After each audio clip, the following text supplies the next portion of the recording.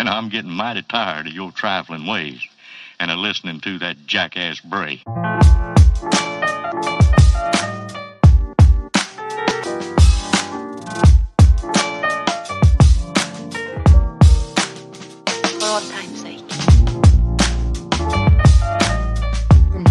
Coming back at you again, Aetherial Philosophy Forum. We got episode 6, talking today about a little bit of music and culture. Got a couple of my friends on the panel tonight, Mr. Ryan Hontz and my homeboy, musician, songwriter, Jason Freelow.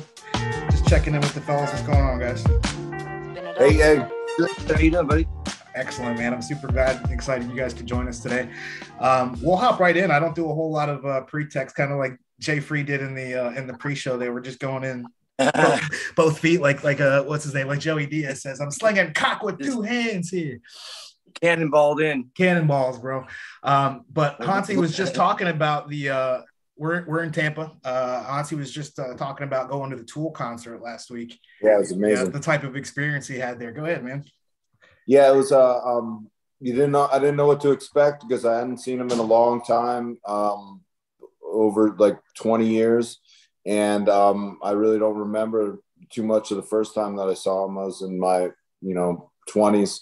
But the show it wasn't really just music. It was a cultural, and it was like an art exhibit, with the setup must have been millions of dollars. Oh yeah. They had a screen around it, and before they started, I didn't understand, and I was saying, "What is that screen?" It's like a little bit obstructing the view. And then when they started, the screen was like a curtain, rather. And when they started, there was a 3D projection on the entire curtain, in back of the curtain, around the stage. It was just amazing, like true artists, man. Just really, it's true art, what they put out. It's not just music. They put up the best performance, in my opinion. Maynard transcends this reality. He does things that I've never seen anybody do. He'll bend backwards all the way back and sing in perfect pitch. It's yeah. Hey, Jason, you know how we've been talking about getting you on the mat. Maynard's black belt, right? Oh yeah, I do know that. Brown belt. Brown belt. Sorry, brown belt. Yeah. Mm-hmm. Yeah, he's on his way. Awesome. He's been training for a long time, man. Yeah, that's really cool. Yeah, he was talking to Joe Rogan about it. It's cool. In an episode. There's an older video of him. I don't know. It was maybe 8 years ago. I don't know why he's demonstrating it, but he's demonstrating a flying armbar, and it's good. It's a really good armbar. It's more than decent. It's good. You can find it probably on the internet. I saw it years and years ago, but I was impressed 10 years ago. So yeah, he's a very interesting guy. He was a comedian before he was a musician. He did comedy. Yeah. He was in the Army too.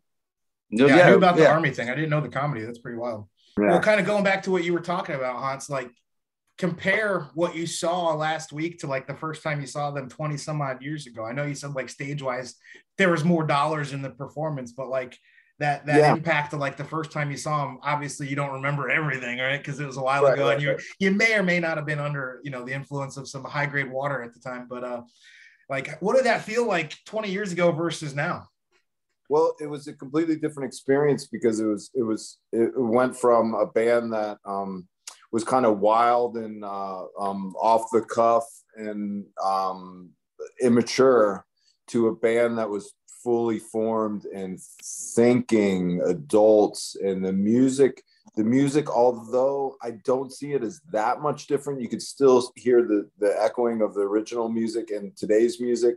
It's a lot more grown up, and it's evolved into something that is more thoughtful, maybe less aggressive, but definitely more thought provoking, and made into more of an art piece rather than just strictly a music piece. I definitely think that it's more of a mature adult, and even creepier than it was before.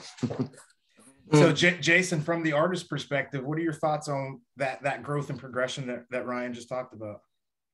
With Tool? Well, just in general. That kind of span, right? There's a lot of bands, I'll frame it a little bit better. There's a lot of bands that don't last 5 years, let alone have an impact across a 20-year span in one listener's lifetime. So like, as somebody that creates, not just replicates, like what do you think, what does that mean to you in terms of the growth or the progression of that artist? Well, it depends, because like usually the first few albums are really good because they were hungry before they made it big. And when they make it big, they kind of just like, whatever, they made it. They don't care about making music anymore. So it's just like, if they truly have a passion for writing and they evolve in the music, then I think they'll stick around, you know? It's like they grow with their music. But some people, a lot of people, like, they just make 2 or 3 albums and they'll kind of disappear or fade away. Yeah.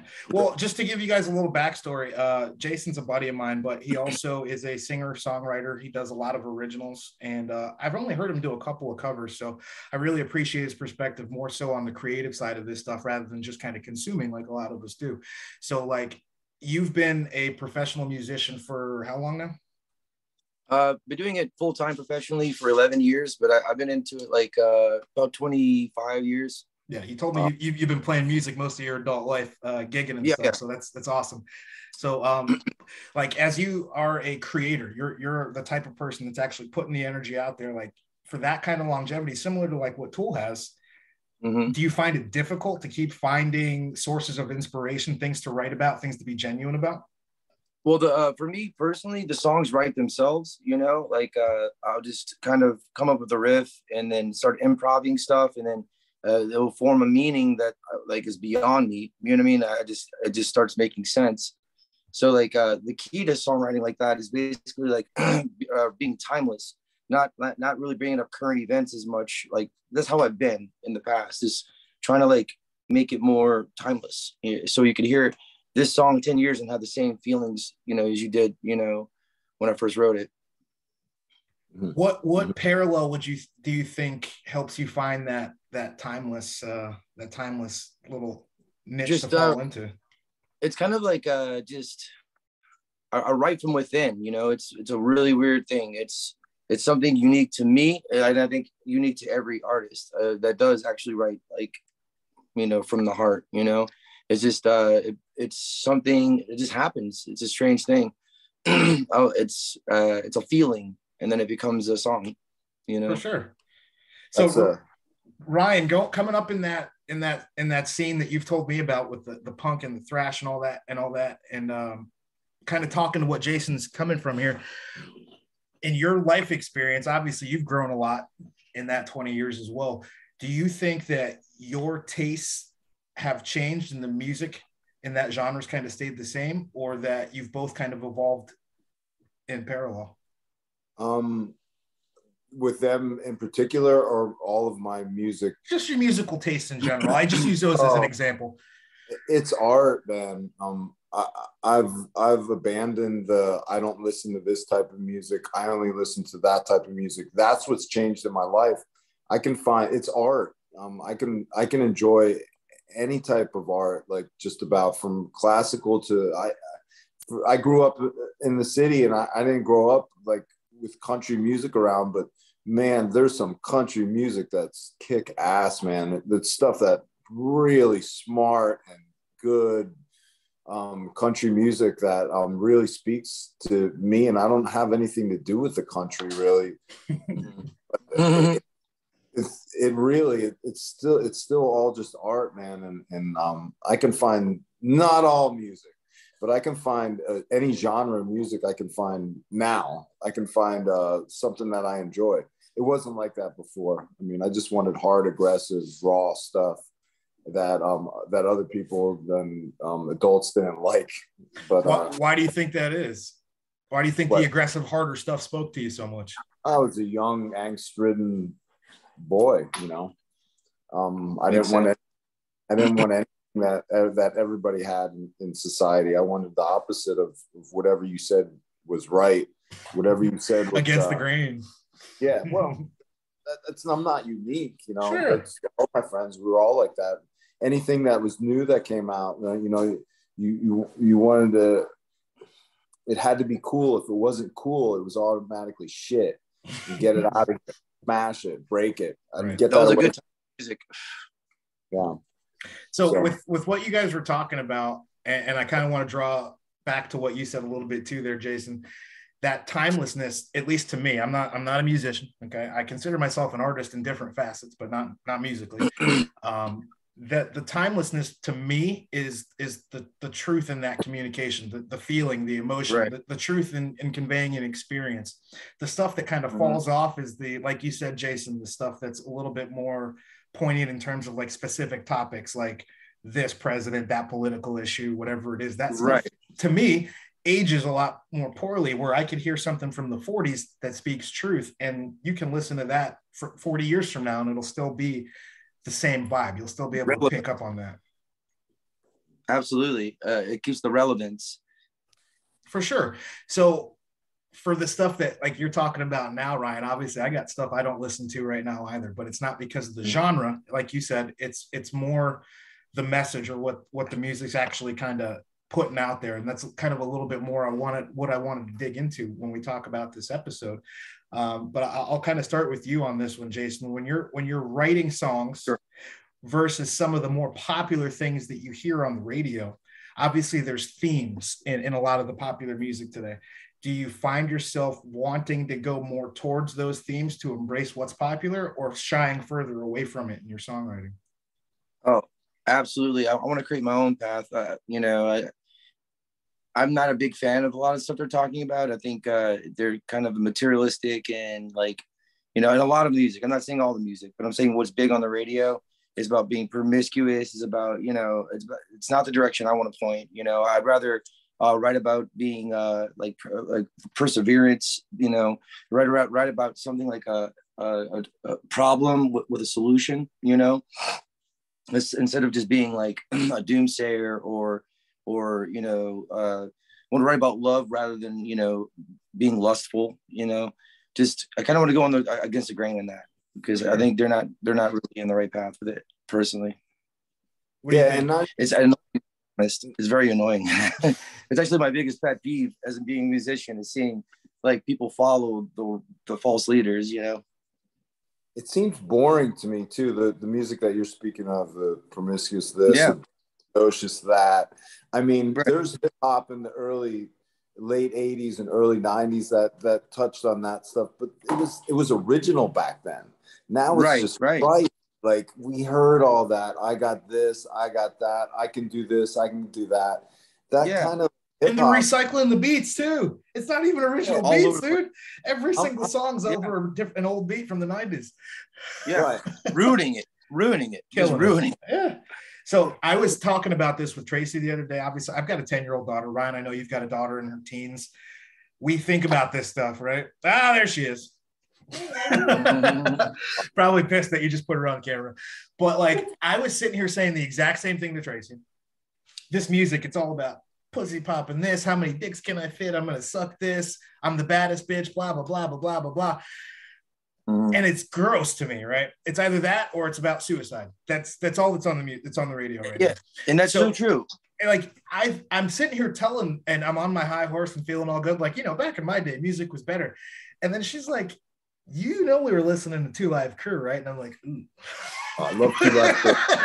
Ooh, yeah. I forgot about 2 Live Crew.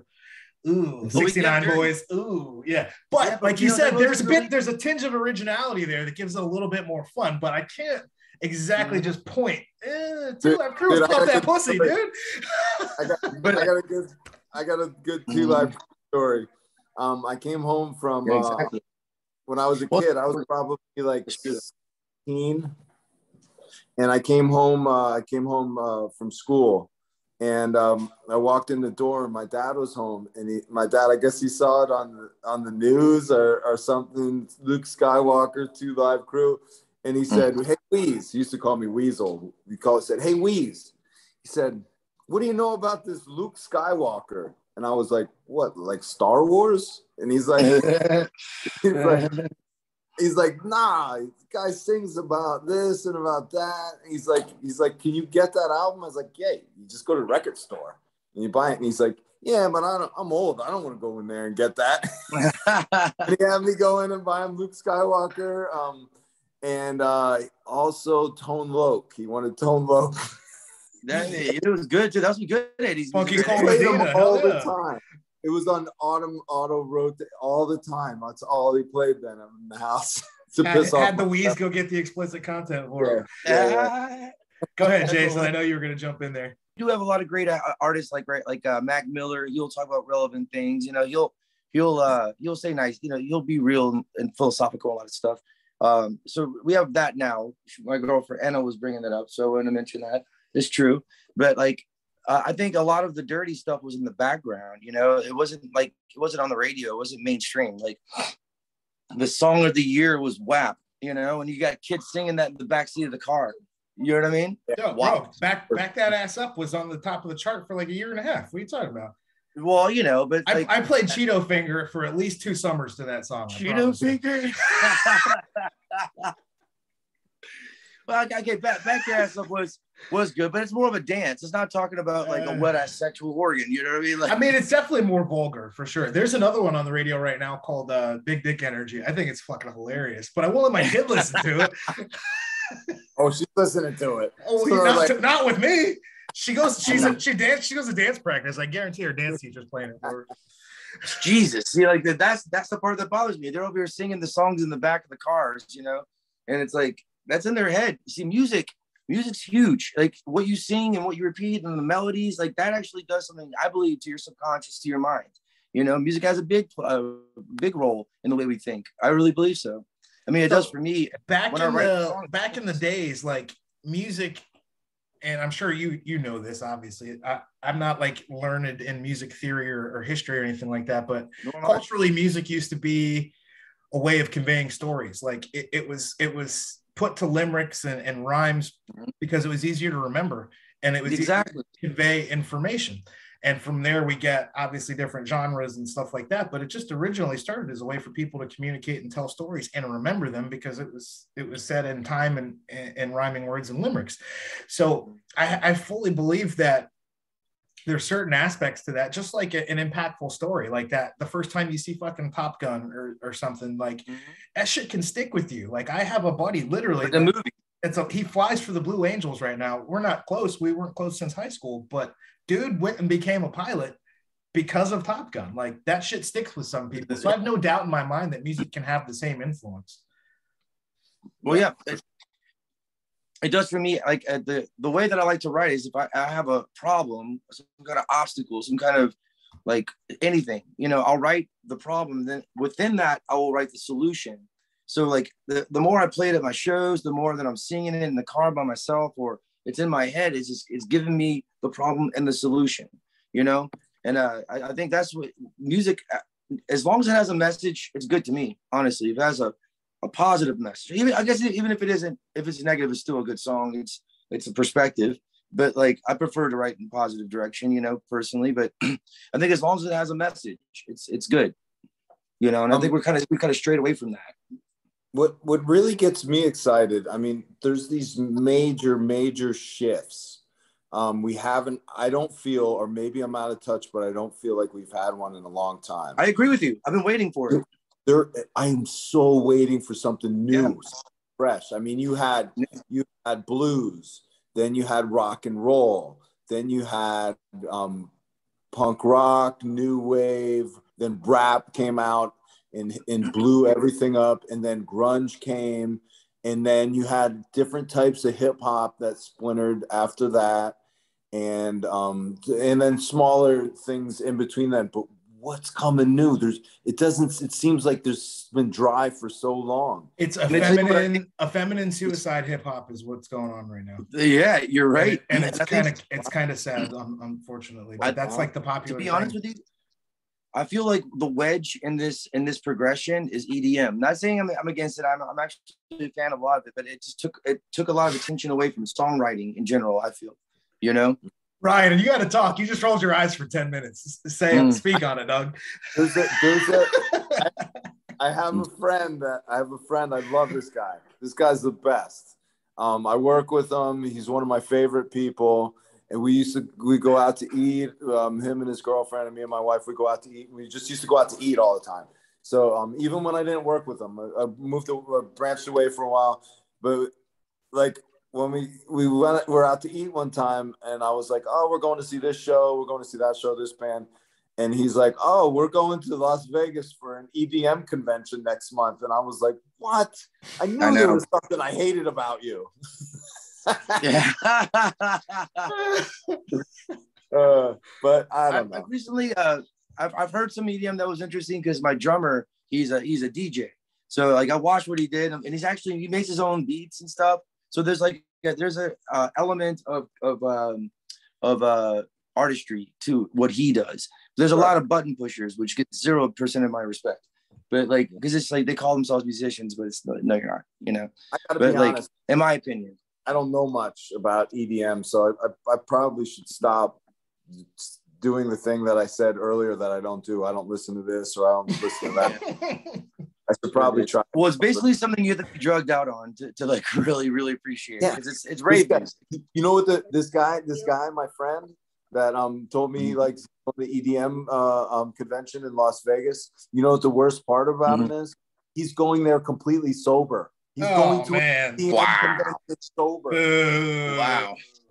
That's the part I forgot to say. That's the worst part. Oh man, that's no good. Nobody wants to do that sober. That's oh boy. Well, so you guys were we touched on it briefly there before we got on the EDM tangent, but like the impact that like psychologically that music can have at a young age into your teens, those developmental years, like you talked about, Ryan. You're out there, you're angsty, you want to go against the grain. You're looking for something that resonates with you that says, yes, fuck yeah, against the grain, fuck everybody, let's go. It's that high energy, boom, boom, boom. That kind of music probably fueled many a night where you did shit that you probably shouldn't have done, right? It definitely was alongside of it. For sure. Soundtrack, right? Yeah. So the soundtrack of Slayer. The soundtrack.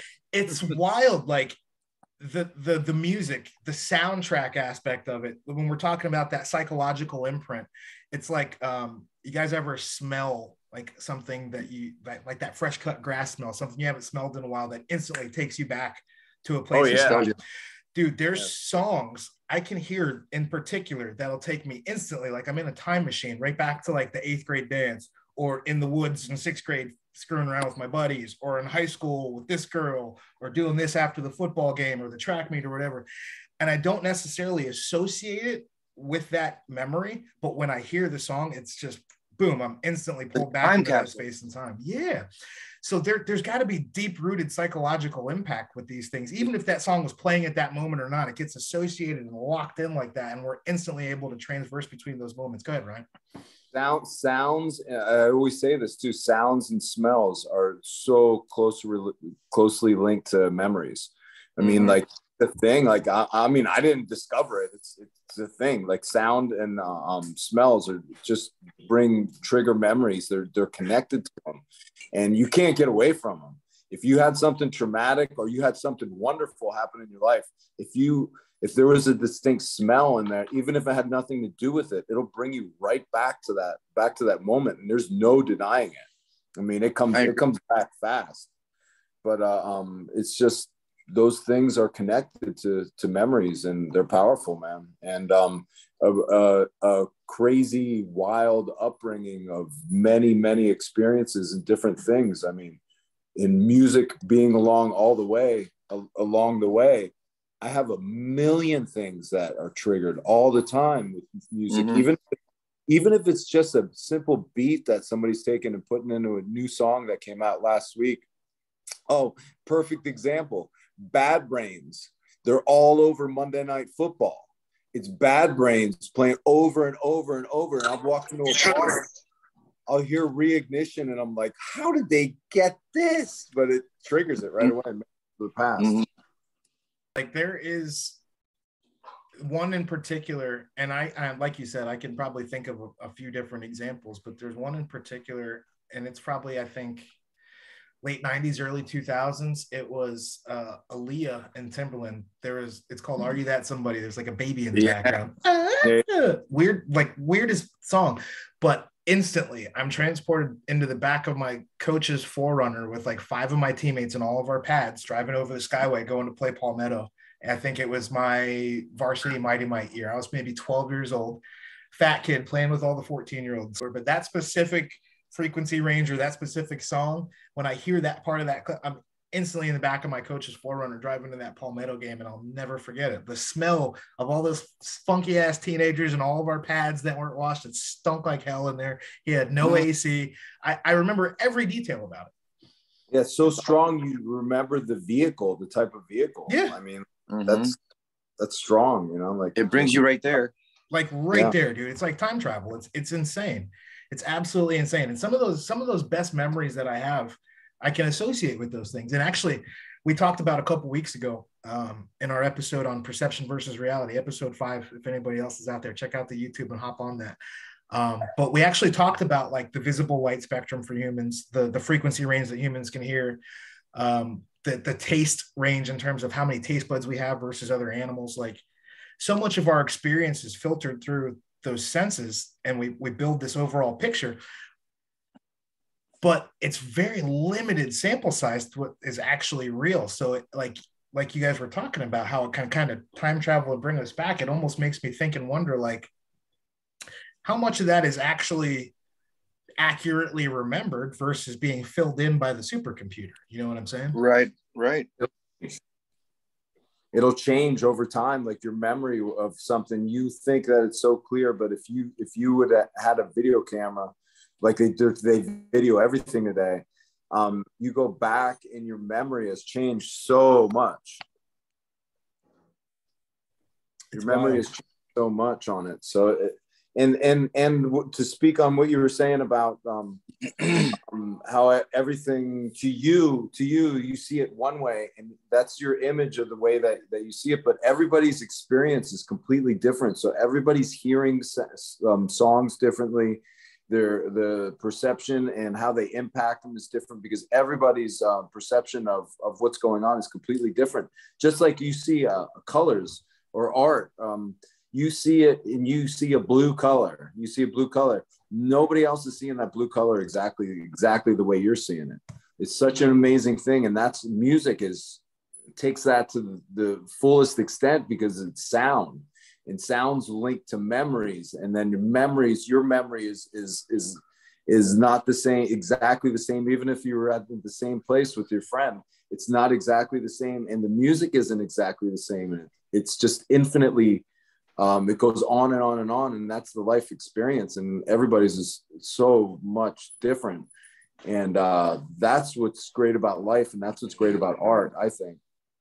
Well, it really is like taste buds and like your taste in music. Everybody has a different, it's so personal, you know. Like someone can hear this, be like, oh, it reminds me of this Boyz II Men song I heard when I was in the night, you know, like, and it just, because of that, they kind of latch onto it. Or like, oh, this song reminds me of my mother. Or someone might not like a song because it reminds you of their mother. It's so personal. It can be taken in so many different ways. And like you said, when someone hears a song, they're listening to, someone might be more drum prominent. They'll be like, oh, the drums in this is amazing. You know, or like, dude, you hear the bass riff on this. It's so personal. And that's why, like, as a writer, if someone doesn't like my music, which oddly enough, I've never come across anybody say it to my face, you know, but like, I'm sure there are people, but, you know, I'm open to someone not liking a certain song. It's like, well, it's just the way it is. You're not gonna like everything I do, you know, and I'm not gonna write according to that, you know. Yeah, I've known people that will not listen to good music, good, thoughtful, like people like music that it doesn't matter what type it is, and it's not my opinion. There's good music, and then there's really shitty music. All they want is a steady diet of fast food music. That's a great way to put it. Over and over. That's the gold star. Fast food music. Fast food music. And I remember I said, it's like, you know, I want to make gourmet music. We stop for fast food. You know? It's McDonald's and Wendy's, dude. It's McDonald's and Wendy's. Fuck yeah. That's a great analogy. I say that all the time. It's good once in a while, but eating that shit all the time will make your ears bleed. Exactly. Yeah, exactly. Make your brain dumb. Yeah, it's good. Like you said, it's good to go out and have a good time. Maybe have a beverage, shake your tail feather once in a while, but you can't sustain yourself on that diet. It doesn't work. It's going to back it up with a whip. Everybody's been to every now and go. Everybody's been to karaoke, and that guy does "Baby Got Back." Yeah, it's all good. Completely off rhythm, but he's having a good time. It's fun, man. It's awesome. No, it really makes you think with this depth of impact that music can have on our lives, I think that is steered more by the tone of music is pushing the narrative for culture forward, or is the culture pushing the narrative of the music forward, Jason? Well, I'm gonna get a little conspiracy theorist on it, and I think there's a force behind it. I think there's a force behind pushing the culture to push the music. I think they're trying to dumb us down. So, but back up 2 steps. So you're saying culture's pushing music? Well, okay. I'm not asking you to defend. Music, I just want to hear your perspective. No, I understand. I think music is meant to inspire culture, but I feel the culture is inspiring the music right now by ill intention. So somehow it's want to make everybody inverted. Yeah. Okay. And I think that's the problem. It lacks a real message, you know? And I think, like organically music should do that, but I think there's a driving force behind the intention of what's going on right now. You know, I feel like there's a bunch of people with selfish minds, maybe even sick minds, who are saying, write about this, write about, you know, not one, screw your man, go out with your girls, do what you want, single ladies, you know what I mean? Like, I know that's an old fucking song from a long time ago, but like, that is basically the premise of how it is. Like, you don't need your man, you don't need love, blah, blah, blah, you know, it pushes for promiscuity. Well, those tones Keith have is been here. Echoed in, well, I mean, if we're going to go conspiratorial, obviously in the Black community with welfare not qualifying unless there is no man in the house. Right. Crack cocaine being sentenced 3 times as much as powder cocaine. Like there's all kinds of different things you can point to the cultural reinforcement of those agendas. So you think it's pretty clear, but I would argue and counterpoint to that. This has been going on for a very long time. You can go back as far as the 50s and 60s with like Elvis, Morrissey and some of these guys that have documented parents that are, in intelligence, which I don't know if we have to get that crazy into it, but you guys, we've all talked about like how crappy some pop music is. That's not a new fad. Like a lot of pop music has been dog shit for the last most of my lifetime. I'm under the impression that there might be a reason that some of these people get propped up versus other ones. So I'm not necessarily willing to disagree with you. Well, look at Miley Cyrus, like she's Hannah Montana, sing, but you don't gotta like her. She can sing. She can sing like a mom. Yeah, she really can. But the thing is, like, wait, hold on. Wait, Miley Cyrus is Hannah Montana? Shut it down. It's over. I'm impressed. Spoiler alert. You didn't know that. Yeah, but she led everybody. She led everybody, like all the kids, into a direction, like as anybody from the Disney Club does.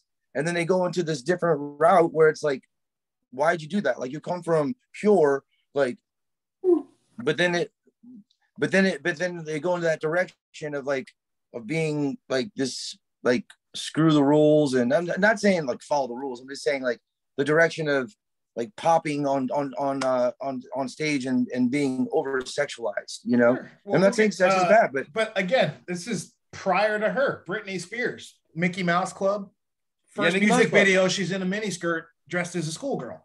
Oops, I did again. Yeah. I mean, if they got older, they got into drugs and they enjoyed drugs and they had shitty childhoods. So that's kind of like normal, just to go nuts and then start. I don't see it. I don't see it as anything like. I'm not too worried about it. I'm not. They got a little bit older. They had shitty childhoods, and what shitty childhoods usually turn to do a whole bunch of drugs, and they were in the spotlight, and it got heightened more, and they just blew it out of proportion, and then that accelerated their outlandish behavior and their lifestyles and fueled it for more and more, and it just ran away. That's what I see. Do you think that stuff is being selectively hyped up or pushed further than what we would consider, like we talked about before, good music with a message? I don't know. People are like, tell me what to do right now. Like, especially in the recent history, they're just like, tell me what to like. Tell me what to like. Tell me what to, just give me anything. And then people that aren't that creative are just coming out with the stuff, and it's like, okay, that's there. I like this. I'll take it. And then it goes into like, then those people get copied, and that that photocopy of the shittiness just keeps getting repeated. Bro, it's multiplicity. Something's gonna come and it's gonna smash all this, and there's not gonna be any more hair bands. Just like the hair bands, they're gonna be gone like the hair bands. They're just gonna disappear. Something's gonna come, and it's gonna smash all this. I'm waiting for it. I'm excited about it. I don't care what it is. I don't care if I'm too old to enjoy it. I'm just want to see something come new and just smash it.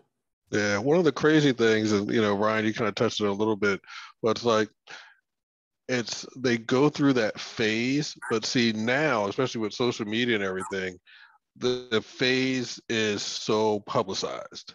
So it's like, they have their YouTube, their Instagram, their Twitter followers, Snapchat, all that stuff. So all the kids that follow their music and almost kind of idolize them, kind of like, we always heard stories about, our favorite musicians growing up where, oh, so-and-so might trash a hotel room or like that kind of stuff, or, but, it was like, kind of just like a pop culture kind of thing. It was like, there was no proof. Every once in a while, somebody might sneak into the room or take a picture or something like this. Mm-hmm. But these kids these days, I mean, their whole lives are on some type of social media. It's recorded. Our kids kind of, they're kind of look up to these kids, or, it's kind of, they're kind of praised upon. So it's like these actions and things they do actually becomes publicized, and then it's almost accepted as normal. So it's almost normal to have these type of reactions to things because, hey, well, so-and-so did it. So, she has, 10 million followers on Instagram, and if she did it, and look at all the likes and views she got, so I guess it's okay for me to go out and do that too. So the ripple down effect to it is, now that it's so publicized and so out there, it's sadly becoming normal. Where for us, we, like I said, we would hear stories about, you always heard about the things, like Ozzy Osbourne biting the head off and like doing all the snorting all the ants and like that kind of stuff. But it was like, oh, that can't be real. And there was no picture proof. So it was like folklore stories where, you got these other people out there doing all this crazy stuff now. It's like, you could just Google any pop star from the last like 10 years and find something stupid they did. And it's just like, you got video after video after video of it. So it's just kind of like, it's become normal and kind of over publicized, and that's, kind of been accepted now. Yeah. To build on that too, like the Instagram and the, all the different forms of social media, that's kind of, maybe there is something behind it. Maybe there is something driving it, because there's all these different outlets, and the kids nowadays, they look to that to see what they should like or what everybody else is watching. When I was a kid, it was like, Eddie got a tape of this band. You got to hear this band, or this album came out. Check out this picture disc. It's wild. You got to listen to it. And it was like stories, and you get music like that from people that maybe had similar interests because they were your friends. And you get your new music like that. Now it's just like, let me flip on my phone and see what everybody's listening to. And that's my small pool of what I can select from. And you're right. They're not even really making a selection. It's just like, it's there and it's pushed and it's driven. But like, I learned about bands from fanzines and like magazines that people made. You'd see wild pictures and drawings and stuff, or Gigi Allen's gonna kill himself and everybody in the club, and me and my friends would be like, shit, we got to get there, this is gonna be a good show. No, you guys bring up really important points that I don't think we considered before, but the advent of social media and this, right, the readily available access to it. Even, and I'm a little bit younger than you guys, not by much, but when we were coming up in those formative years, like, you had to seek out the music. I had to go record it off of the radio and sit there and wait for the record and the play button at the same time. Or I had to have a buddy, hey, like you said, check this out, give you the magazine. You had to seek it out. Whereas, like you said now, Keith, it's dumped on you. And not only is it the music, it's the artist's personal life, it's their car, it's who they're banging, it's what they got, what they don't got, what they ate last week. And now, like you said, it's more that, can you keep up with whatever this celebrity's doing versus just like, do you like the music or not? That's another layer that I don't think we necessarily even had to deal with. Yeah, it's different now. It's different. Yeah, I remember I just had a conversation with like one of the boys this week, and I was like, yeah, a song came on. I was like, oh, I remember going to Sam Goody to like get the single when the album dropped on that Tuesday, because like that's what you had to do. You had to go to like Sam Goody, wall to wall. You had to like sit there and like go on that Tuesday, and like, you know, after school you would run over on that Tuesday to the mall and like grab your, you know, all the new music, and that was the only way you could get it, besides, you know, if it was on the radio, and you know, hopefully you could hit the play record at the right time where they, you know, they DJ stopped talking right at that one point, and of course you're like, oh, I missed it. But yeah, like that was the only way we could get music, and the way we heard about, you know, our favorite artists was like, you know, Entertainment Tonight and like that kind of stuff, or you know, MTV when MTV came out, but they never really talked about truly the bad things. It's kind of like, you know, all the concerts and like that kind of stuff. It was never really pushed a lot of the negative things on MTV, especially when MTV was in its, you know, younger formative years. It wasn't a lot of, you know, when they did MTV News, like you every once in a while you would hear something bad, but it wasn't a lot of that agenda where it was like pushing like negative things or violence or that kind of stuff. And when MTV kind of started pushing that, it was more so the big movement for like Stop the Violence, when like that became a big thing with gun violence and that kind of stuff, and police brutality, when that came out with that whole movement of, you know, Stop the Violence with Public Enemy and all those guys, and KRS-One came out with that album. Like that's what MTV was really pushing. Like there wasn't a lot of true kind of flash kind of media kind of things or shock media kind of stuff. It was more so like positive things about, you know, as society changed, then they kind of went more towards, you know, you had the Real World come out and like all those kind of things. And but before that, it was truly about the music, and you know, they had MTV Unplugged and all that kind of cool stuff. It was truly just about the music. It wasn't about shock value or anything like that. It was just like, you know, we got all these great artists, let's hear them unplugged now. Let's go on and do a whole unplugged series. I mean, that stuff was phenomenal. My oldest son has their Nirvana unplugged on his iPhone. I mean, it's a great album. So it's just like, you know, those things, we don't have that anymore. The kids don't have that. They just have this pop, you know, I think you said popcorn culture or drive or whatever culture you had said earlier, Ryan. Drive-through culture. Yeah, it's like, you know, everything's quick and music's horrible. I know. It's so hard. You could also learn about bands. Like I learned about bands by going to see other bands. Like in 1987 or 88, I go see Beastie Boys, License to Ill tour. That tour, not the one with Run DMC. Before Run DMC, they did the tour License to Ill. It was Murphy's Law opened up, Public Enemy next, and then Beastie Boys. I was like, I knew Murphy's Law. I only heard that Public Enemy were a bunch of troublemakers. But as soon as I got the next day, I went and bought like anything Public Enemy I could get. They had the S1Ws out there with guns. I was like, this is perfect, man. And we were all skateboarders, and we were all like, what is this? It's not for us, but it's like the same thing that we like. But it's so dope. We all bought that with, oh man, the show was awesome. There was Murphy's Law, and we saw Murphy's Law 10, 20 times before that. But then there was these guys, they were crazy. I thought they were going to shoot the place up. We're talking about with those influences, like how did you, as a musician and a songwriter now, a little different perspective than we have, how did you get some of those musical influences back in the day, and how much of an effect does that have on you, the artist, now? Well, I started off listening to like what my parents listened to, like most people, but when I started getting my own individual like taste, I started off listening to like Deftones and like Korn and all the heavy stuff, you know. And then I got into Incubus, which like is when I started mimicking Brandon Boyd, learning how to sing like him. And he was talking about like a lot of philosophical topics and a lot of spiritual things, like, you know, make yourself, you know, don't let the world make you, and, you know, experience the warmth before you grow old, and like all kinds of stuff that really spoke to me. Drive, baby. Drive. That Make Yourself album like changed my life. Like, you know, like, and I was listening to it earlier today, you know. So like stuff back then, it inspired me because I was a different person. I was at a different I was a different sponge, you know. As I got older, I just listened to, I guess I started listening to more folk, you know, because like the stuff on the radio really didn't interest me, you know. It just, I didn't like that it felt like handpicked, you know, and it wasn't really for me. But I started listening to a lot of like underground stuff, like M Ward and Bright Eyes and stuff like that. Just stuff that spoke to me, that spoke about life experiences and how to get over them in one way or the other, you know. But as far as inspiration from today, I listen to lo-fi beats a lot because it's just good for the back of my head, you know.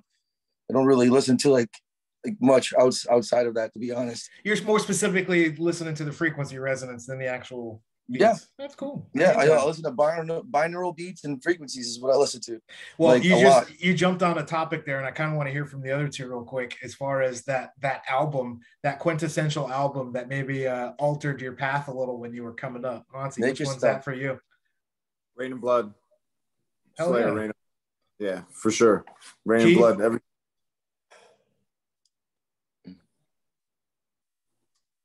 He's muted. Are you reading? I'm like, one album? Just one? One of the ones that changed your path. It doesn't have to be, you know, the end all. The end all. Yeah. Trying to think. When I was young, I'd probably say it was Earth, Wind, and Fire. Hell yeah. Yeah. So Shining Star was just, you know, changer. Yeah, and it was one of the ones where, you know, hanging out with my uncles, I wouldn't see them often, but they would always kind of have that blaring. But that's how I kind of got into Earth, Wind, and Fire, was through them. So I would definitely say, like, yeah, that's definitely one for me. Hell yeah. So my old man had David Ruffin and the Temptations. That one was a huge one for me. I had never heard a soul singer with the type of passion that David Ruffin sang with. That one is one I remember listening to the 33 with my old man. And it was like a out of body experience. The first time I like felt David Ruffin sing, not just hearing it, but actually like felt it, like, God, this man went through some shit. Like I didn't even know about anything yet, but this dude, he's gone through some shit, man. Yeah. That was one of those ones, man. Like, God damn, like sing, dude. I feel like I have to give Beastie Boys more credit. I listened to Beastie Boys a lot growing up. I didn't mention that. I still listen to Beastie Boys a lot, actually. It's like my go-to. I'm noticing a lot of parallels. We all have similar veins in the things that we like. Maybe not the same bands or artists, but we have similar veins in the type of things that we like. Absolutely. Yep, for sure. It's good music. Right. And I think it kind of goes back to that parallel we were talking about with the aspect of truth. You know what I mean? That it's communicating the message. It goes back to those kind of ancient roots of telling the story. Like you mentioned, Jason, there's something that's timeless about that. Like the story of, overcoming adversity or falling in love. Like it doesn't matter what year it is or when, or heartbreak. Those are themes that are never going to go away. You know what I mean? That's something that everybody can relate to. It doesn't matter what your preference is, you know, what you like to do, what pronouns you like, any of that nonsense. Those are themes that are never going to go away. You know what I mean? It's super important to keep that stuff and to remember that the feeling behind it, I think, is the most important thing. And you as a songwriter, you know, is it difficult maybe when you're trying to employ that creative process? Is it difficult if you're not going through something to be able to communicate that kind of thing musically? Good question. Well, that's when you write the happy songs. That's when you write the songs about, like, you know, you write from a higher perspective, you know, like you kind of lead through the garbage rather than walk through it, you know? And I like it. I mean, there's sunshine and there's rain, right? You gotta have it for all seasons. That makes perfect sense. So I like not ever being a part of that process. Like Ryan can relate to this. You know, I'm going to be cliche for a second, but they call it martial arts for a reason, right? To people that practice it, it's an art. Like there's an art to it. There's a way that you can, like the strokes of a pen, you know, I can write a story. You can copy the exact same words, and that story can have very different feeling when it's read off a piece of paper. the movements that I can do. Ryan knows the exact same movements, but the way that we put them together in series and in time, what makes the art out of it. So that translation, that story becomes what the unique part of it is, not the actual movements, not the notes. Obviously, how many chords are there? There's only so many, right? But it's the way that you put those things together in sequence and in time that really makes it unique. So kind of going back to what we talked about with influence before and some of that spillover, do you notice that? Well, you don't listen to a lot of popular music now, and I understand that totally.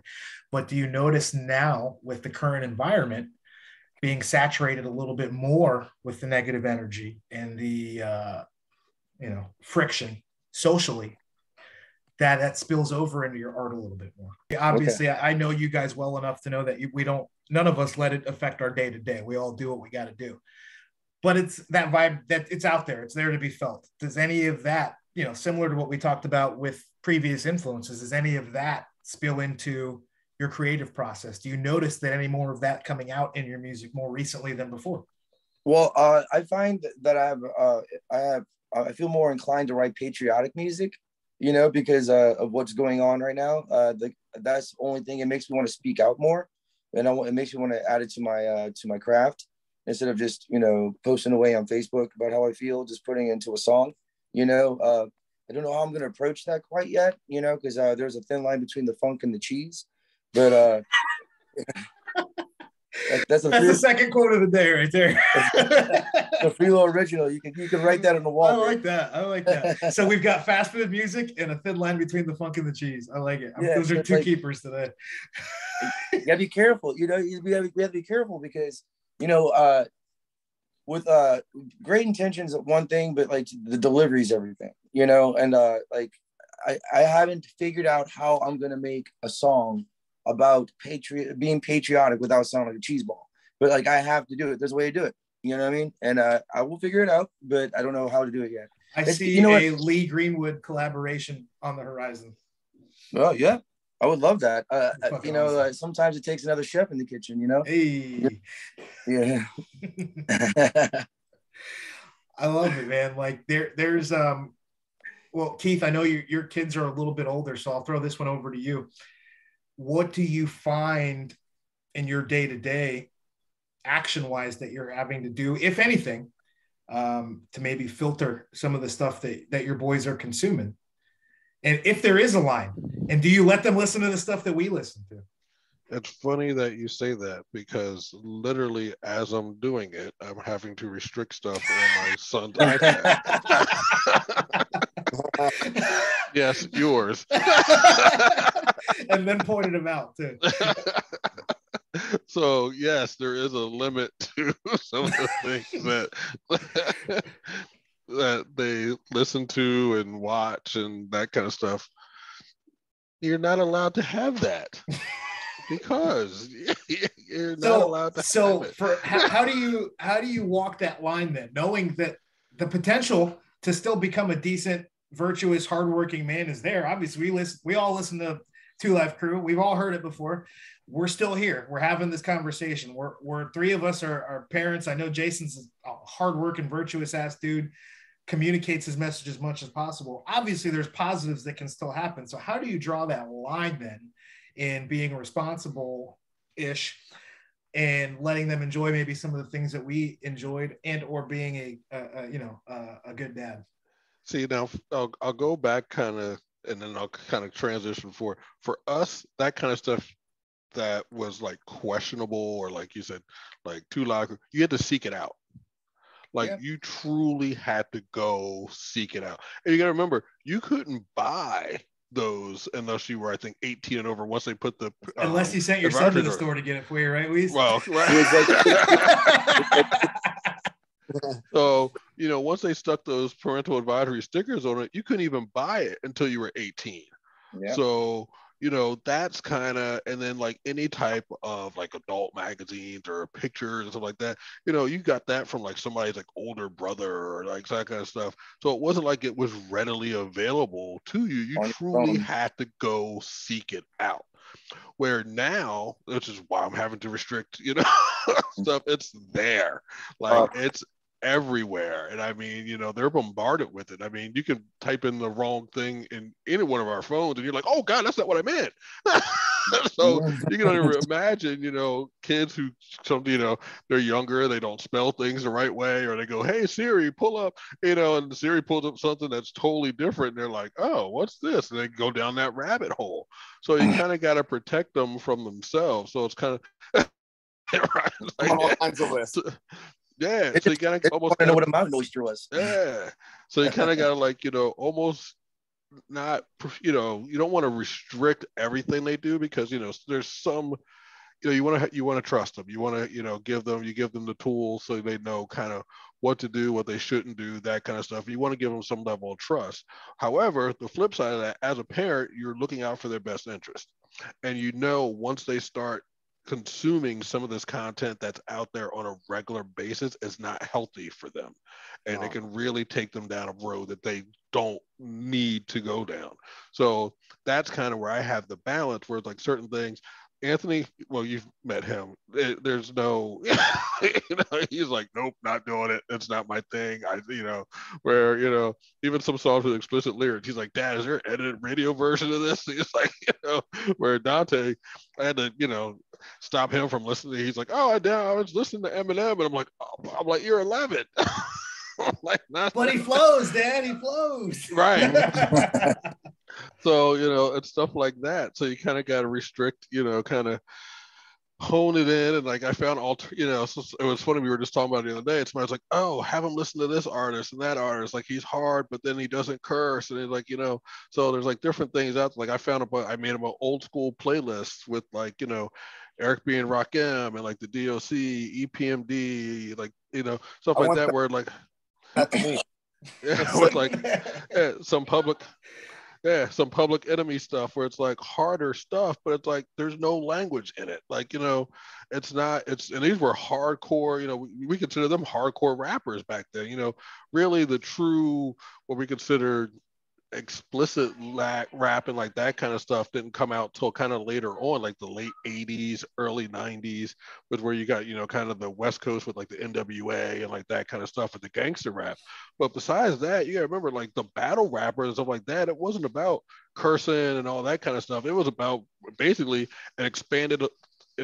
truly an expansion of like the Dozens game.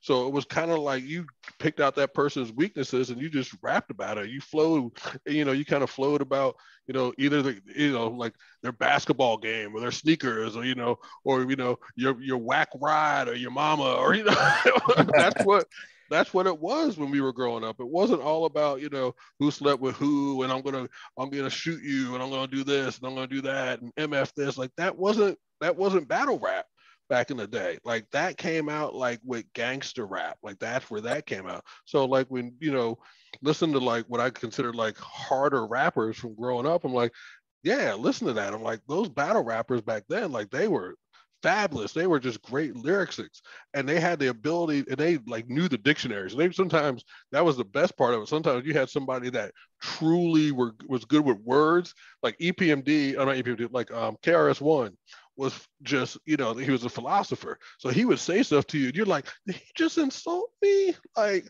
oh, I gotta get the dictionary out. And you couldn't, like, it wasn't like back where you could go Google what he was saying. Like, you're like, did he? And also the crowd's like, oh, you're like, did he just insult me? And you're like, thumbing through an encyclopedia, like, right? So true. So true. I gotta go, but I gotta ask one serious question to you guys. Before I go, I gotta get up early in the morning. Public Enemy. I know just about every lyric to every rhyme. I know everything. That's what I grew up on. How the hell did Flavor Flav and Chuck D ever? How did that come about? Because in no other world, no other dimension, I know he's the hype guy. I know Flavor Flav's the guy, but they're not even. All I imagine now when I listen to the music, all I imagine is Chuck D thinking in his head, "Man, I wish he would shut the fuck up." I'm trying to say something here. It's so funny that you say that, because I forget how they met, but they were kind of almost like two peas in a pod. And their goal truly was only to have a 5-year run. Like when they got together, like we're gonna do this strong for 5 years, and then that was gonna be it. So when they kind of went a little bit longer than that, they were kind of like shocked, and they're like literally like, we're gonna do this is a 5-year run. Like we're gonna come out, we're gonna hit them hard, we're gonna tell them these things, and that's it. We're gonna deliver our message, and it's gonna be 5 years. And that was it. So it was like if I forget what documentary it was, but if you could probably Google it, I'm sure it's out there now. There needs to be just on them. There needs to be a documentary. Yeah. I've never seen any. There needs to be a documentary on everything from the beginning to present with Public Enemy. It's out there. I forget. It's been a while. If I find it again, I'll try to post it or something. It's really good, but it talks about the 5-year run, how they came up with everything, and like that kind of stuff. But yeah, it's really well done. I want to say it was like a Behind the Music, maybe VH1 or something like that. Good. But yeah. The Tribe Called Quest one is excellent. The one that was Tribe, man. I love Tribe. Michael Rapper. Yeah, I would like to hear an album with him and Old Dirty Bastard. ODB. Yeah, but ODB could rap, dude. That was different. He could. Flav was just yelling on tracks. ODB. Flav wasn't bad. Flav had ODB a couple. Could rap, man. But he was funky with it. Come on. It's not even close though. No, their personalities are very close. Oh yeah. ODB was just wild, but ODB can rap, man. He stood on his own in the Wu-Tang. He had I love ODB. Like, come on, or Sweet Baby Jesus. Sweet Baby Jesus. Big Baby Jesus. Dirk McGurk. Did you see the everybody's seen the Netflix Wu-Tang series? Yeah, like in the beginning, I was like, no, wait, who's this guy supposed to be? Which character? Who is he supposed to be? But when ODB comes in, it's like, that's ODB. That's him right there. All right, guys. Thanks, Ryan. We appreciate you, bro. Nice meeting you, Ryan. Thanks, Ryan. So let me toss it back over to Keith. We'll kind of reset here, talking about music and culture and all that stuff. I kind of got a little bit of what your thoughts were, Jason, and we started getting into a little bit of a rabbit hole and really good in-depth conversation. So we'll take a slight backtrack and reset. I'm curious as to what your thoughts are, Keith, coming from a slightly different perspective. You brought up gangster rap, and that's one example, obviously, but we'll use that as our test subject here. The culture of these types of things, right? Gangster rap is a great example. Does the temperature of the country and what people are going through dictate what's going on in music, or does the music, the flavor of the music, steer the culture? And you can even compare then to now. I'm curious what your opinion is. Well, I'm going to come at it from two different ways. Speak on it. So the first one I come about, so my dad was a pastor. So I grew up my dad was a pastor, so I was a PK. So for me to truly listen to anything like outside of like gospel music, it was like when I talk about, I was hiding in my bedroom, like turning on the radio and listening to it really, really low so I could hear it late at night. Like that's how I truly we had to listen to what we call Power 99 FM back in the day, a Philly radio station, like was considered the hip hop station. Like that's how I used to have to listen to it.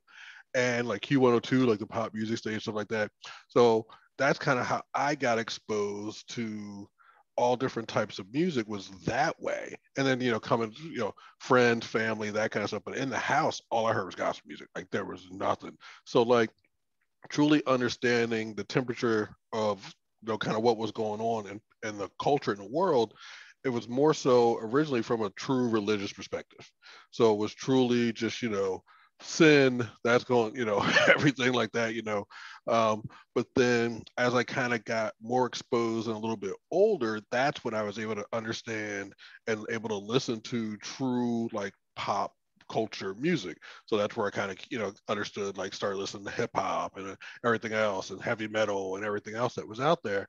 So that's kind of where I kind of transitioned as I got probably like 12, 14, to be able to listen to like different types of music. Then I'm kind of like, oh, like that's what's going on. Like, I grew up, my dad's church was in West Philly, but we grew up in the suburbs of Philadelphia, so like 30 miles northwest of that. So it's like, I would hear about stuff with police and like that kind of stuff, but I'm like, oh, there's like truly like police brutality. Like I always heard, my parents always warned me, oh, you're out, do this kind of stuff.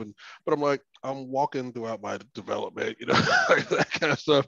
But then, I actually had an incident happen to me where it was like, I was like out walking in our development and something happened because they were like, oh, there's a black guy. And I'm like, yeah, I live here kind of thing.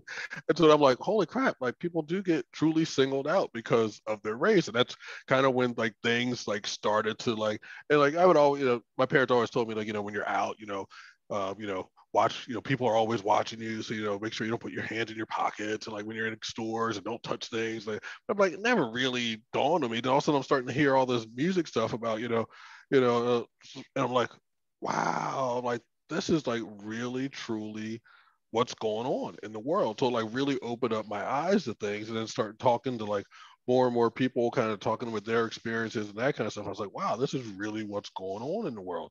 So then as I'm listening to the music and as I'm kind of fast, kind of going through my life, I'm like, this is really, and a lot of people say, like music's imitating, this or that.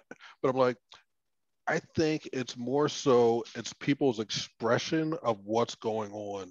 And art, because music is an art, it's truly the cleanest and most expressive form that people still have left. And so that's the way they can truly express themselves. It's like when you looked at, especially when you really want to go back to like, slave times and like that, where a lot of the gospel songs came from, and the old Negro spirituals, that was their only way to truly express what they were going through and the pain and stuff that they were suffering. So it's like you looked at what they were going through then, and you see these songs, and they're like, and now you transfer, you kind of go up a couple hundred, 300-400 years. It's like now we're talking about, gang violence and that kind of stuff, and police brutality and all this. So it's like that's what's going on now. So that's what the artists are talking about now. That's what's going on in society. So society, it's just the music just kind of keeps going with what's going on in society. Agreed. That makes me kind of sad, because as we were talking about before you jumped on, I don't disagree with you, Keith, but if that's the case, then that means everybody's thinking about killing themselves and having sex, and that's it. Like, well, right they want about that. That's right? What they want. Well, you got to look at now, like how high suicide rate is. Like it's like almost the highest that we've ever had. So, and just look at in our area how many murder suicides there's been in the last, couple 6-8 weeks. There, it's all over the news. Look at the last 2 years. It's nuts. Yeah. And I know this goes back to some of the stuff that you're kind of passionate about. And you and Keith have parallels on this, Jason. So I'll throw it back over to you. But with what Keith just said, putting a little bit of a pin in that, do you think that we'll use that specific example of suicide? Obviously, we know that it's up over the last couple of years for probably only a couple of reasons, but we'll say a few. Do you think that the music, and I know we're kind of repeating the same question here, but right now, this pocket of music that we're talking about, do you think that that's reflecting the mindset of the society, or it's steering the society towards that mindset? I feel like they're steering it. I think there's people in charge what's going on, and they handpick certain things, like certain topics, like with movies even, it's like a lot of predictive programming, a lot of steering of mentalities. And I mean, even though I don't agree with a lot of it, like I don't blame the artist, even because they're just taking their opportunity and they want fame, and they're expressing themselves. But I think for that to be in the forefront, there has to be an intention, behind it. So I personally do. With that intention, you're talking from the powers that be, correct? Not the artist, obviously. Yeah. So you being an artist, have you ever felt any of that type of pressure to conform? Hey, you're a good singer. Hey, you play the guitar well, but you need to sing about this or that. Never. I don't even do covers. No, I'm very serious about writing in the moment, pretty much running against what's going on. If anything, I don't agree with it. So like, you know, I'd rather write from a human level than from an agenda, you know. So I don't want to blend in. I'd rather stand out. Absolutely. And there's no one wants to be in the masses, right? It's hard to stick out of the crowd when you just rank and file. But it's well, yeah, you're right. A lot of people do because it's easy. And we've talked about that in some of our other episodes too. Everybody, the easy thing is people want to do the easy thing because it's easy. But there's no growth in the easy path. You have to refine yourself through a little bit of struggle and a little bit of pressure. You know what I'm saying? Well, if there isn't a path, create one, you know, and I really believe in that. Yeah. There is an aspect of what you just mentioned between cover songs and writing and creating. And if anybody's ever paid attention to what we do, I'm obviously, you guys know I'm a little bit on the woo-woo side with some of this stuff, and I really embrace when I get an opportunity to shoehorn this stuff into a conversation. The transfer of energy is a very real thing, however you want to interpret it, right? There you go. That's what that's all about. Absolutely. And we've talked about this earlier, right? We talked about it indirectly. And you know, that the feelings that it can convey, the fact that it can instantly take us back in time, brings up specific memories, it can steer certain aspects of our personality and these key developmental points. There's a transference of energy happening, whether it's in the harmonics or the lyrics or the audible sound of the artist's voice. Do you find that there's a drop off? I've only heard you do a cover once or twice, and one of them was a song that I really enjoy. But do you feel like there's a drop off or diminished quality in your ability to transfer that energy to the listener if it's not your original music? I absolutely do, because I feel like I'm telling someone else's story, and I try to do it my own way. That way, it's I make it my own, but it's just not the same. Like I said, the song pretty much writes itself for me, and I feel like being a part of that experience brings me more into the experience, you know, more into the song. And when I'm covering someone else's, it's easier, to be honest. It's a lot easier.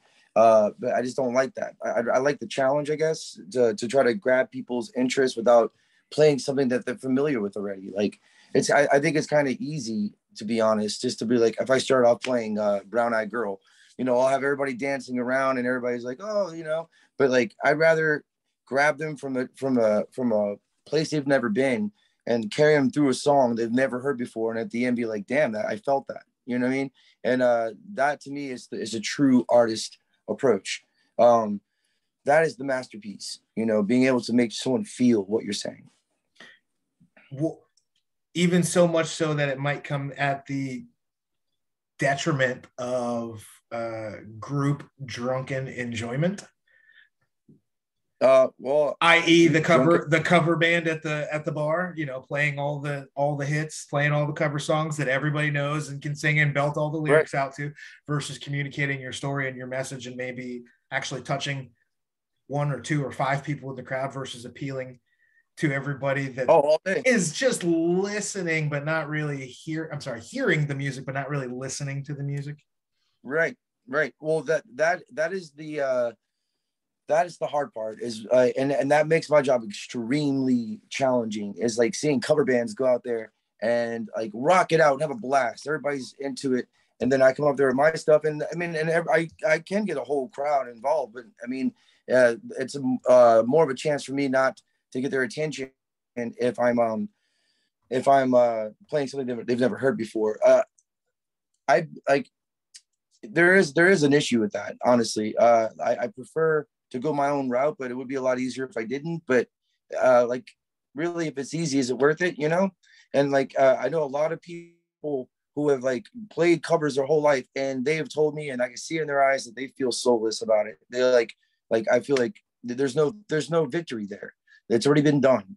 You know, through the motions. Yeah.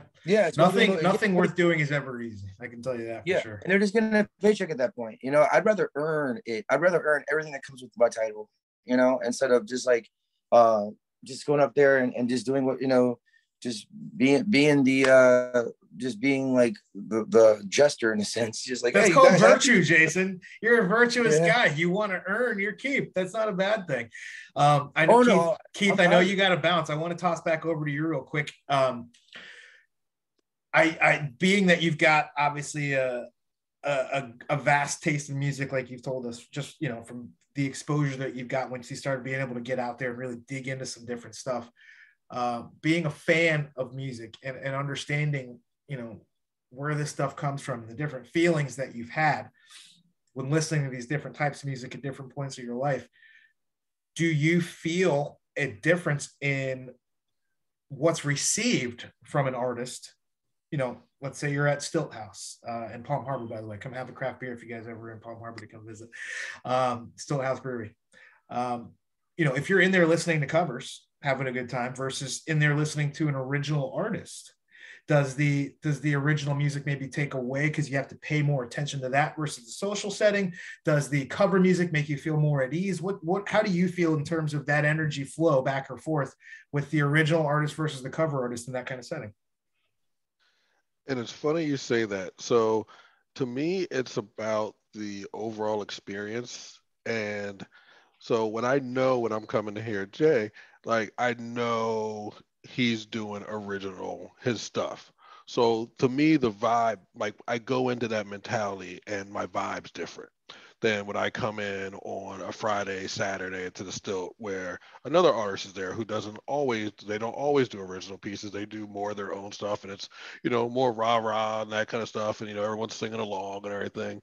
But when Jason's there, I know, like, you know, it's more so, you know, it's that true chill, sit back, enjoy, listen to because he tells his story. So, you know, it's his story that we're listening to truly. And it's like kind of cool. You always sit back and you're like, and every once in a while I'm like, do I know that song? I'm like, nope, because he's doing all original stuff. So it's always like, you really gotta, you know, go remember. It's like, you know, these you really gotta pay attention. Right? He's really telling his story. It's not just, you know, a bunch of songs that we can all just sit and, you know, sing along to. Don't get me wrong, his stuff's good. Don't get me wrong. I love your music, but it's like, but it's not the, you know, you're not pop music is like, pop music for a reason, right? Right. It's not the total head bobbing where it's like, no, I really need to like listen to what he's saying. And it's like, you know, you just always bring that energy. And it's kind of like, you know, it's truly, I was trying to put the best way to put it in a word. Like, it's almost that perfect timing. So like when I see you perform the Still House, it's like that perfect time of day. It's that perfect kind of, all right, I need to kind of unwind and like refocus because I know I'm getting ready to go into the, you know, my work week truly. So it's like, let me come in and, you know, I can just kind of just go away and like, you know, just unwind and like listen to someone else, like just tell their story. And it just kind of takes you to a different place where, you know, if we're doing original pieces, you're still going to, you know, even if you're doing, you know, covers, it's kind of like, oh yeah, let's still get hype. And, you know, but when I go to listen to you on a Sunday, it's more like that. All right, cool. Let me chill out, you know, let me focus on, and you can take the focus off of me or off of other things. And it's truly on you listening to your story. And it's, I enjoy it. So. Oh, thank you. That means a lot to me, Keith. Thank you. You're welcome. Man, that's awesome, Keith. I know you got to bounce, man. I really appreciate your time. I wanted to get your thoughts on that before I let you slide out. But Keith is a busy man. He's always trying to improve himself. So I always appreciate when you carve out some time for us, brother. Thank you very much. Thank you. Enjoy what you guys do. Love you guys. Love you too, man. Respect. Thank you, brother. So that, Jason, and obviously I want you to expand because I'm sure that hit you, because it hit me and I didn't even perform the songs and that hit me a little bit. But one thing that really stuck out with what Keith said is that he can sit there and listen and wait, do I know that song? But he doesn't know the song, right? His heart recognizes the story. And I think that goes back to that layer of truth that we were talking about in the beginning. But go ahead, man. I want to hear what you think versus what Keith just said. What Keith just said, that is exactly what I hope people do feel, because I've been woken up and inspired by great musicians and songwriters, and that, like, my life changed, you know, like it changed my life. And my goal is to write music that people can let go and just take that ride and listen to what I have to say, even though I'm no one special. Only thing special about me is I can show you how special you are. You know what I mean? Like that's what music is about, you know. And for him to recognize what I do, that is why I do it. I call it the $1 billion check. You know, someone comes to me after a show is like, man, that song, like, it made me cry on the inside. I wanted to cry so bad, you know, because, you know, it reminded me of my mom or blah, blah, blah. And it's like, well, dude, that to me is, I'll hold that forever every time I play that song, you know, and I'll keep that in mind, you know, and it's like, that is the true purpose of it. Like you were saying, like, and it's the co-create, the transferring of energy. And like, I persevered through a lot in life that I was fortunate to, you know, and it's all about a positive state of mind. And if I can share that experience, that path, you know, on the map out of this crap, then to me, then, you know, that's just a blessing. And to have an intelligent man like Keith, you know, say that to me, it was just like, all right, man, I'm gonna cash that check right now to my heart. Beautiful, you know? Doug. Fucking beautiful. And I think as leaders and as virtuous men, capital M men, yes, that it's almost inherent upon us to do that, to lead in any way that we can, whether it's through our art, through example, whatever it is, to be that beacon for people, like you said. And the accolades aren't required, but man, when you get it, that's got to feel amazing. Oh, it does. The only parallel I can make is like, I'm an instructor. I teach. When I have a new student, like really get a concept, not like I showed you the first time, but like you can see it actually clicks. Like, oh shit. Right. They have that little moment. I get like, I get giddy, dude. Like the hair on my arm stands up. Like, I've done it a million times. It doesn't mean shit. That one time that they get it and I can actually see it go in their head and they never screw it up. Well, not never screw it up again, but they can recognize it. They can get to it and they can do it with repetition and quality in their repetitions. It's like, oh, I can imagine it's probably somewhat close to what you feel in one of those kind of moments. You're right. I can imagine that too, honestly, because I think it's instilled in me, and I believe it in you. I can see it. I know it in you. It's each one teach one. You know, if you have the answers and you keep them to yourself, what is the point of having the answers? Zero. You know, like they're really 0 point. Like so. You know, it's really about each one teach one. You know, and I love what you do because I know you change people's lives. Like it's like you teach them to defend themselves and you teach them to be confident. You know, like that's a big thing about martial arts is discipline and confidence, you know. Absolutely. And so that has to resonate in your life, you know. For sure. So like I think they're very comparable. I think they're very much comparable. I think if you make an impact on someone's life, that's just what it is, you know, like making an impact and knowing that in your life that, you know, if you didn't exist, at least this one person wouldn't have known what you have to offer, you know. And that's just beautiful. I think that's the whole point of life, honestly. There's a quote. The meaning of life is to give life meaning, and you know, and to be able to be the meaning of something, you know, like even if it's just to between 2 and 4 o'clock on a Sunday to somebody, you know, that to me is wonderful. You know, it's really, it makes life that much worth living, you know. The secret that I've been able to find to refining the ego down to just this little pipsqueak that I have to tell shut up every once in a while. It's not gone. It's never gone. Especially as a competitive athlete. I need it sometimes. So let's be honest. Yeah. But the secret, exactly. The secret that I found to keeping that at bay is, like you said, that each one teach one mentality. It's I've through the efforts of others, not on my own, solely through the efforts of others, been able to unlock this reservoir of power and confidence and energy within myself. It's almost a detriment to the people around me if I just keep it. Like, it's the most selfish thing I could do because the people that showed it to me didn't keep it. They willingly gave it to me. So who am I to just hold on to it like it's mine? It was never mine. It was shared with me. I have to share it with other people. Absolutely. And you have great communication skills, which translates into teaching skills. If you can communicate, you can teach, you know, and I think it's important that you're doing what you do. You're using what was given to you, you know, and you're showing people how to teach others too.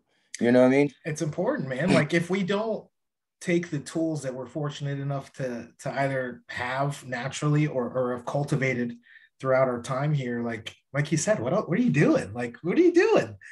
What are you doing? Yeah, You're a paperweight, man. It's like having like it's like if I had $1 million, but I never bought nothing for nobody, not even myself, just sat around bored and broke all the time. Like, no, it's silly. Go out there and spend it, man. Well, yeah, $1 million isn't worth anything if nobody can spend it. Yeah, if you're just keeping it to yourself, you know what I mean? Doesn't make sense. It does. So I do want to, while we have a little bit of time here, before we wrap up, I want to touch a little bit more on that conspiratorial stuff, and maybe I'll even pause and we'll save that for the post show. Just do a little snippet on that. But I'm curious, just in terms of you as an artist. I don't know if I've ever asked you before, but are you like classically trained? Are you self-taught? I'm completely self-taught, unorthodox to the fullest. I don't know what chords I'm playing. I don't know any of it. I know like the cowboy chords that I'm playing, but when I go down the scale, I have no idea. I'm 100% a vessel for the universe, and it just flows through me. Like a lot of my music writes itself, and then I remember it through muscle memory. And the way I remember my lyrics is that if I don't remember what I improv before, then I make something else up, because like, and then I write it down. Once it sits, like it flows right the way it is, you know. And it's like if I don't remember the lyrics, no one else will. You know, so if first I write it in my head, if whatever I don't remember, I fill it in with something else. Just a vessel for the universe. I'm self-taught, through trial and error. I hated my voice. I got comfortable with my voice. I love my voice. You know, like it's like, well, not all the time. Fucking dope, I know when it's terrible. Thank you, man. I appreciate it, bro. That's how you and I honestly became friends. Is when I heard you play and I heard the soul that you communicated through your music. That's what led me to talking to you, man. Otherwise, you know, I've met many musical artists and guests. Only I don't know any other ones. Actually, no, I have zero other ones that I've become friends with. So we're here. That truth is universal, bro. Definitely. I asked that to ask this. Do you find that not having the box of these are your proper chord progressions, this is how you read music, this is the right way to do it, do you feel that adds to your creativity or to the conduit aspect of your creative process? Or do you find that it's a detriment because you don't necessarily have those fundamental, let's call them book skills to fall back on? Mm-hmm. Well, I feel in the beginning of my career, it was definitely detrimental. You know, it was something that like, if I played with another musician, I would need someone who knew how to translate it with me, like on stage. It'd be like, he's playing this chord, he's playing that chord. Like, it ruined my leadership in the beginning to the point where like, I needed to have someone on there. But as time went by, I knew like roughly the chords to tell them just from hearing people say it. It's like, I'm going to F, I think, right here. You know what I mean? Because I've heard people say it before. You know what I mean? Yeah. So like in time, it became easier because trial and error. You know, I just learned. See, I'm colorblind, and I've learned that grass is green and sky is blue. So if something looks green, then it looks like grass. It must be green. So like I everything correlates. So I learn as I go. So as I learned, it's easier to go. You know. Sure. I think now, from not being classically trained, it's an advantage of when I'm by myself. I can't just jump in with the band and jam out. Look, oh, Freelow's playing with the band. I can't do that. I have to lead. If not, then I'm useless. Or I drop the guitar and I can just improv all day on vocals. But not everybody feels confident doing that because they don't know I can lose it. And I'm very confident in my improv skills, but not everybody's going to want to jump to that on stage when, you know, we want to be presented as professional. Especially if they came up in that same box that we were just talking about, right? Like if that box is all they know, anything outside of that's probably really scary. Well, what key are you singing in? Key, oh, bitch, sit back. The key of keep the fuck up, baby. Let's go. Exactly.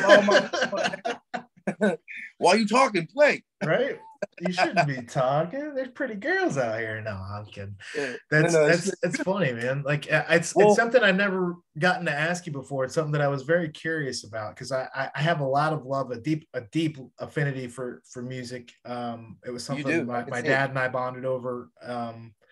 It's just a deep love for music, and honestly, it's translated into art in general. Like Keith was talking about, I'm realizing, and Ryan mentioned it too.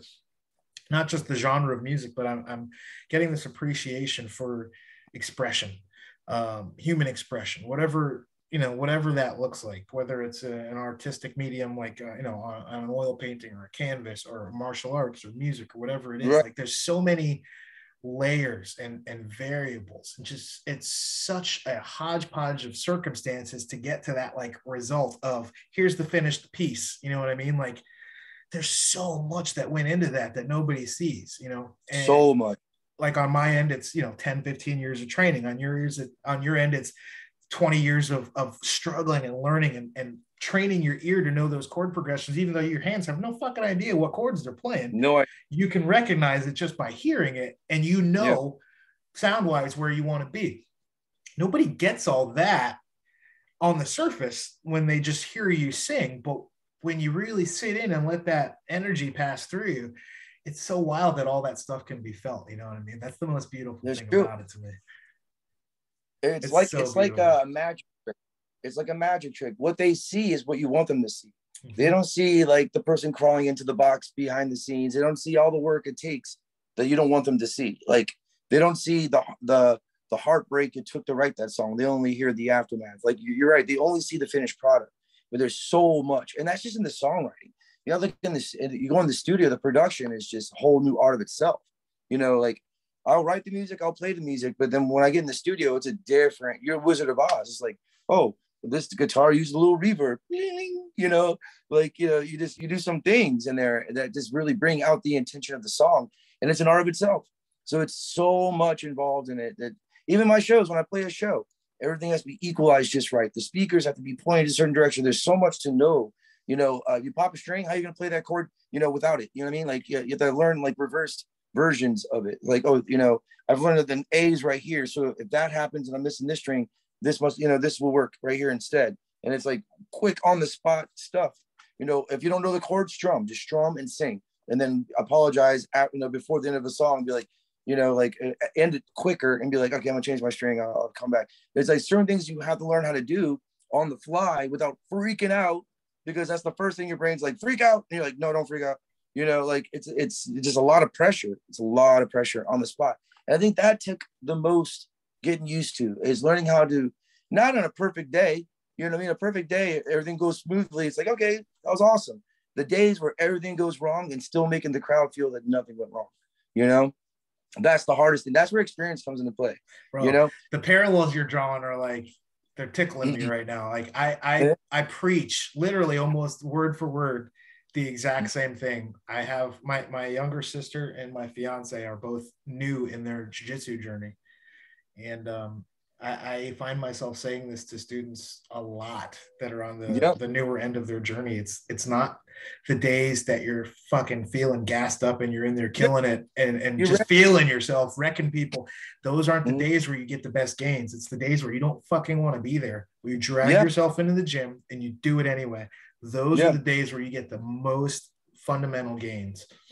Well, because you start off at -5 and you end up on +10, It's so easy to climb up there if you're starting at a +3. You're Absolutely. like, and God bless those days. Like sure, you gotta have them too. You gotta have them too. Yeah. That's how you gain that confidence. But actually, the truest way to gain confidence is to know that you can steer that plane from hitting that building, with a broken engine. It's like, oh damn, I'm a boss. I'm a fucking boss. That should have been disaster, but here I am. I'm gonna tell my mom about it. Shit, you know what I mean? Like I get to live to tell stories.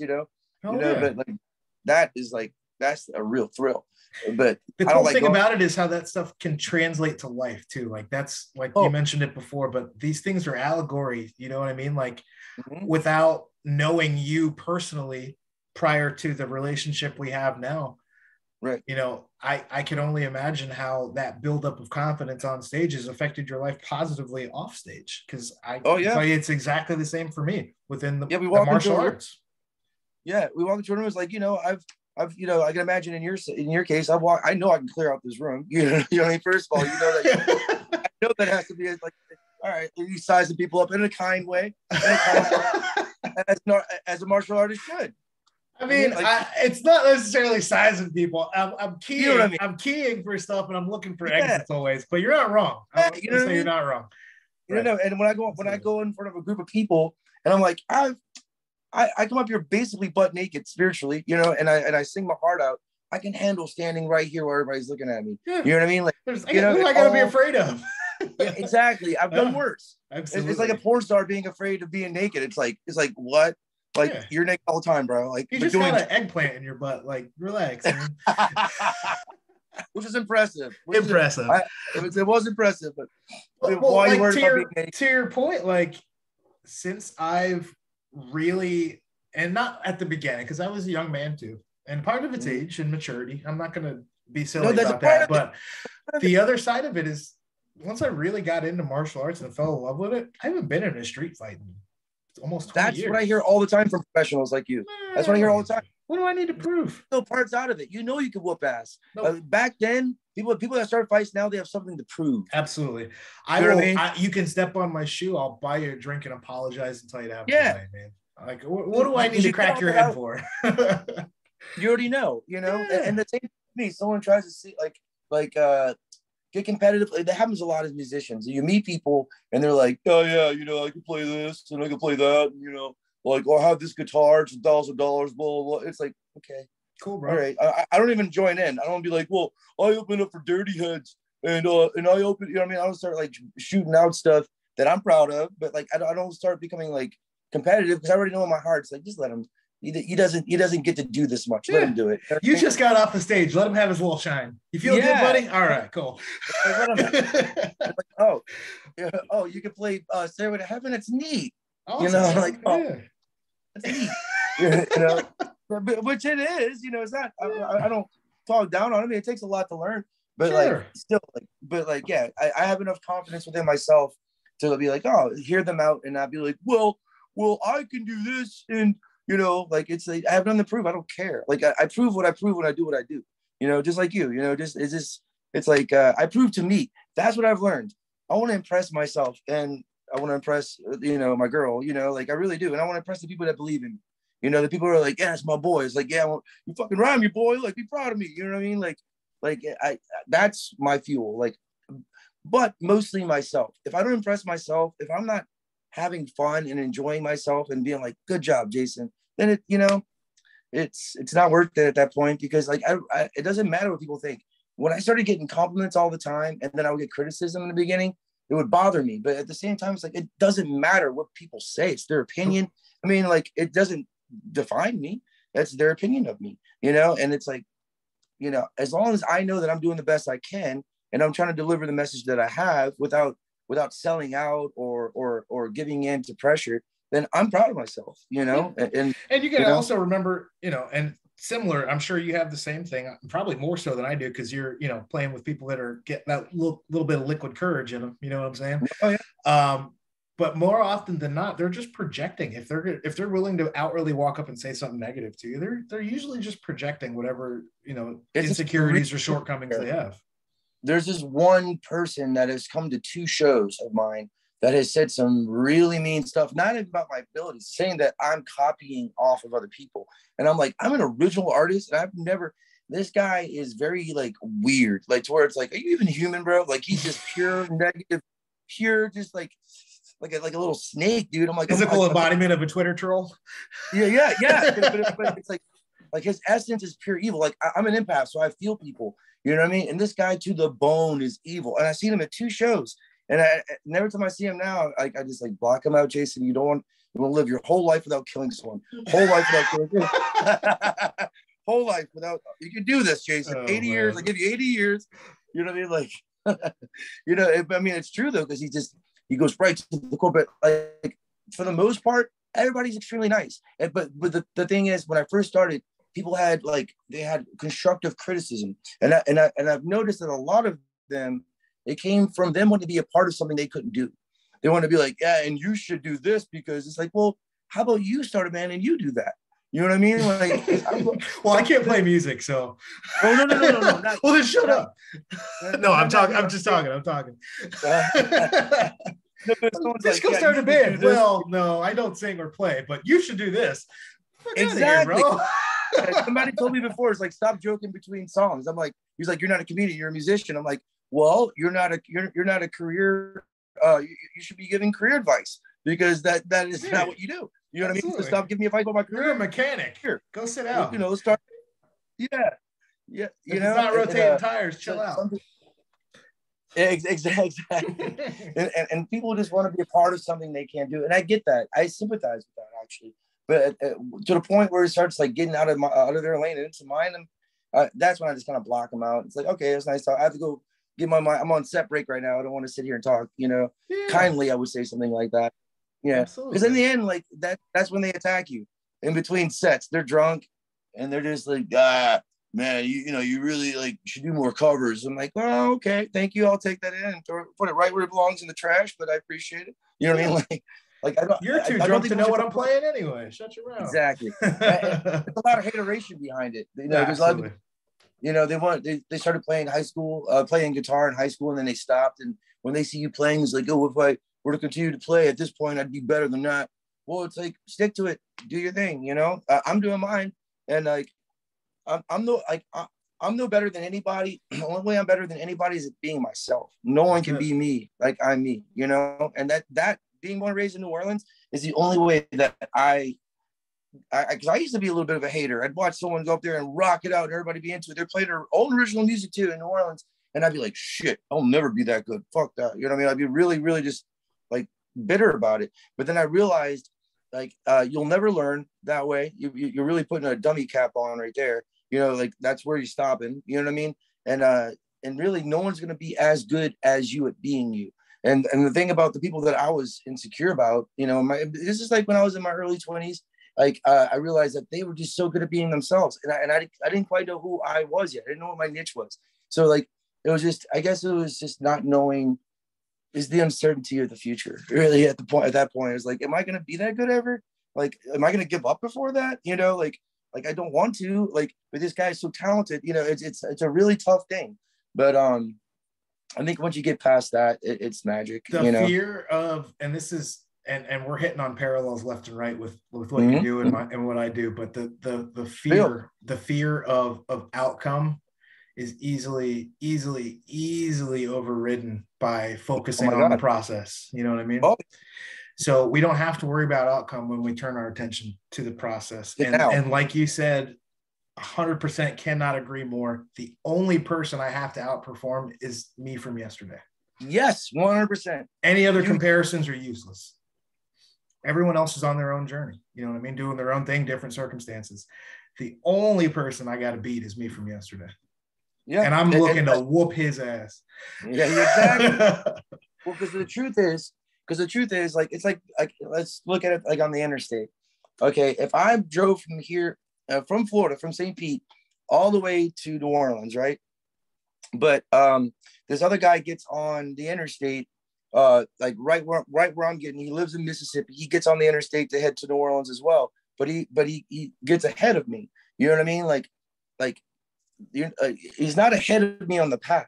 His path started like closer to the destination than mine. Like I went through a lot more before I got there. And his road will end sooner than mine. We're on a different timeline, everybody. Mm-hmm. Not everybody's going to live to 80. So like whenever someone's doing better than me, it's like that guy might be on a shorter timeline than me. Who am I to say that he has to go at my speed? Yep. You know what I mean? Especially with no context. Yeah, no fucking idea. We just see the guy. You know what? Yeah, exactly. So the person getting on the interstate in Mississippi is not beating me. You know what I mean? Like, you know, like our paths are similar, but they started and ended. Well, they're going to end at the same place, but like, you know, they started at different times. And there's a lot to be said about that because a lot of people are competitive, but like, you just got to look at like this whole picture. Not everybody's on the same path, like a different timeline for sure. Like not everybody's going to live as long as the next. Not everybody's going to be as productive in this time, you know? So just cheer them on, you know, because when you cheer other people on, you learn a lot that way. Like you really add on to yourself because now you can adopt a lot of their good habits that way. You know, if you really just block them out and just be like, I'll never be that good, then you won't, you know, you'll never be that good. You know, hate never gets you anywhere, you know? Absolutely. And it's poison, man. It's poison. It is poison. Yeah. It really is poison to the hater, not to the hated. Mm-hmm. So with that, we'll go ahead and wrap things up for the main podcast here. I greatly appreciate the perspective. We had my buddy Ryan on. We had Keith come in and check in. We touched on a tremendous amount of topics in this overall bubble of how music affects all of our lives and you know, the way we see it affecting other people around us. So, Jay Free, is there any final thoughts or closing words you'd want to leave us with on that? Nothing that comes to mind right now. I'd like to bring back up what you said earlier. I think that compete with yourself, you know, like all the time. As far as that really resonates with me right there. But as far as the whole podcast, no, I think everybody summed everything up. Beautiful, man. I can't thank you enough for your time, bro. It's been a long time in the making. I'm really happy we finally get you on. Everybody at Aetherial, Ryan, Keith, Jason, we thank you sincerely for tuning in, and we'll catch you guys on the next one. Thank you so much for having me. It's been a pleasure, Jay. I appreciate it. I appreciate you.